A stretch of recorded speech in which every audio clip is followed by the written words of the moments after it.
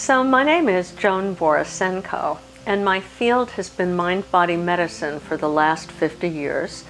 I'm a Harvard-trained cellular biologist and was a cancer cell biologist for many years. And then I became more interested in the person with cancer than the cancer itself. That was exactly what Candace Pert was most interested in. And it was emotions as the interface between mind and body. Candace and I not only shared a friendship, we shared an interesting history because we were both women in science in the 1970s, the 1980s, when there were not a lot of women in science.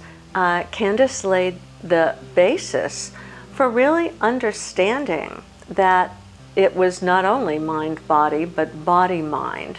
And furthermore, there's now, I'd say, a further growth of the field that Candace was also very interested in, and that's called interpersonal neurobiology. If you ever saw the movie Dallas Buyers Club, the drug that the main character, that Matthew McConaughey, who played an AIDS patient, the drug he was trying to get and that he kept importing from Mexico for himself and other AIDS patients was in fact peptide T. It has tremendous anti-inflammatory properties, and since almost all chronic diseases share the final common pathway, and that's inflammation, peptide T is a very important drug. So Candace was an amazing woman.